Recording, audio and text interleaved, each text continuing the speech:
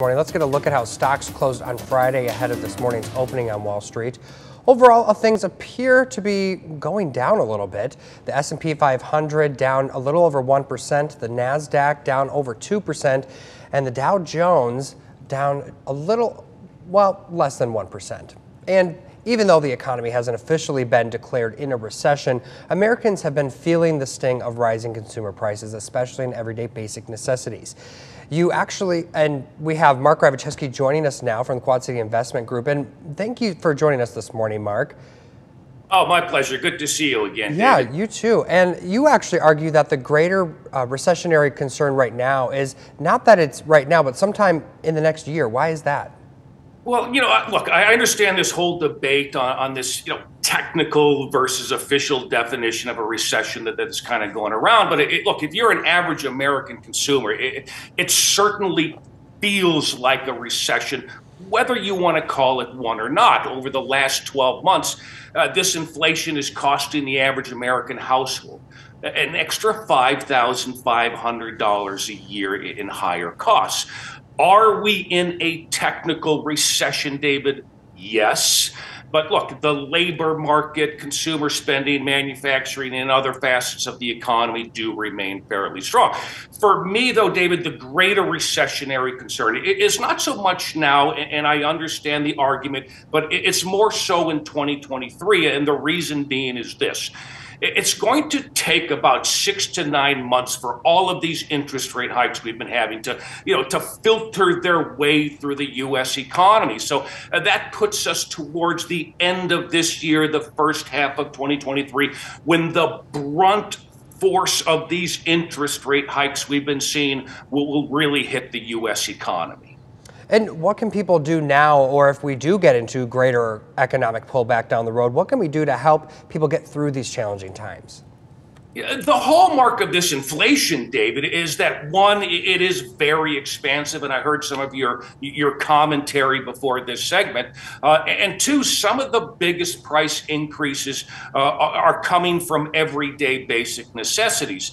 Prices for food and clothing and housing, energy have all soared over the last 12 months. But there are some things you can do to help make your dollar go, just a little bit further. Take some time to find those bargains. There's not a lot of them out there, but if you take the extra time, especially, David, for food and gas. Over the last 12 months, food prices on average have risen by 10.9%. The largest annual increase, David, for food going all the way back to 1979.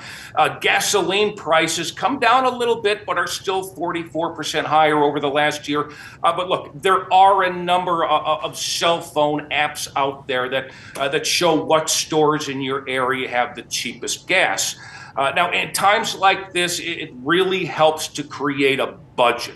That it essentially forces you to account for each and every expense. If you are forced to take money from your savings and retirement account, and I get it, many Americans are now having to do that.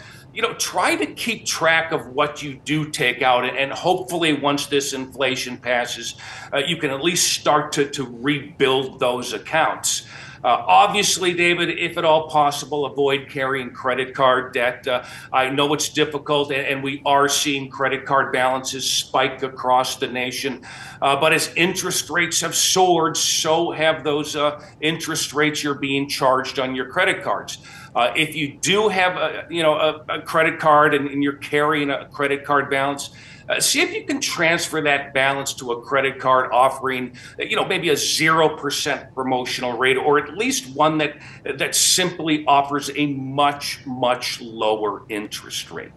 Yeah, and on the other side of this, we're also seeing that deposit accounts like CDs, money markets, and savings accounts are getting higher interest rates as well. So what is your take on these sorts of accounts?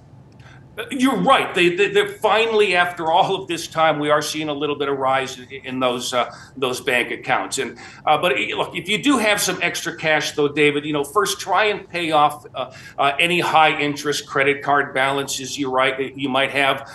Some credit cards now have an annual percentage rate of over 20%. So Yikes. try to chip away at those. But again, this is an area that definitely pays to shop around. You may find a bank that offers just a 0.5% on a 12-month CD, but literally another bank down the street may give you, 2%, maybe even 2.5% on that very CD. So again, shop around.